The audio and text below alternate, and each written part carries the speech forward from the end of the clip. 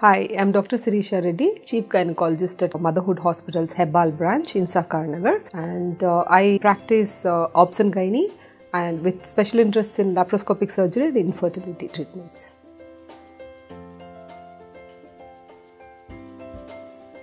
During menopause, 40 to 50% of women notice that there are certain voice changes that can happen.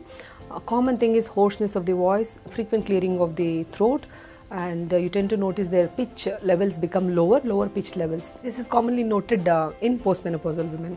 By and large, the reason for this throat related or voice changes is what we call is due to lack of collagen in vocal cords as well as decreased muscle mass in the postmenopausal stage due to the estrogen deficiency. This can be corrected by using voice therapies. Especially it would be of more of importance for people who are singers and teachers, because as they get to that menopausal range, they tend to notice their voice keeps breaking a lot, and they would be benefited with this voice therapy.